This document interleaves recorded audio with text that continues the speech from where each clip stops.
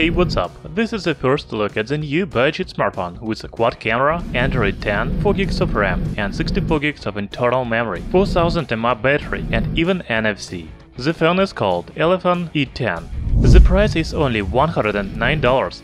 Are you surprised? I am. So let's talk about design and main features of the new Elephone E10.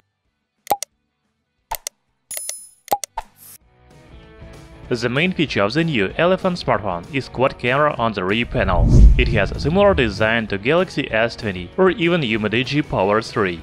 As you can see, there is no fingerprint reader on the back. It is located on side face. On the front, there is a 6.5-inch display with a Waterdrop notch.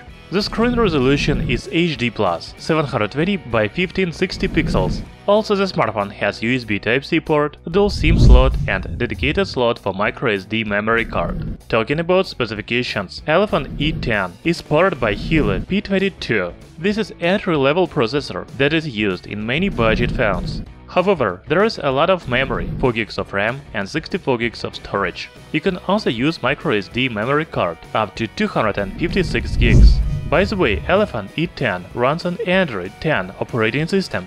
Okay, we have come to the main feature of this smartphone. Elephone E10 has quad camera on the rear panel, 48 megapixels main sensor, 13 megapixels wide-angle lens, 2 megapixels macro camera and 5 megapixels depth camera. The front camera has 13 megapixels sensor. There are some images on the official website, but of course they are not real. It is very interesting to look at real photos of this budget phone. By the way, I forgot to tell you about battery. It has a capacity of 4000 mAh. There is no information about fast charging support. The new Elephone E10 smartphone has good specifications and a nice design, but also it is very affordable. Right now, you can buy this smartphone for only $109. Perhaps this is the cheapest smartphone with 48 megapixels quad camera. Thank you for watching this video. I will try to get Elephone E10 for unboxing and full review.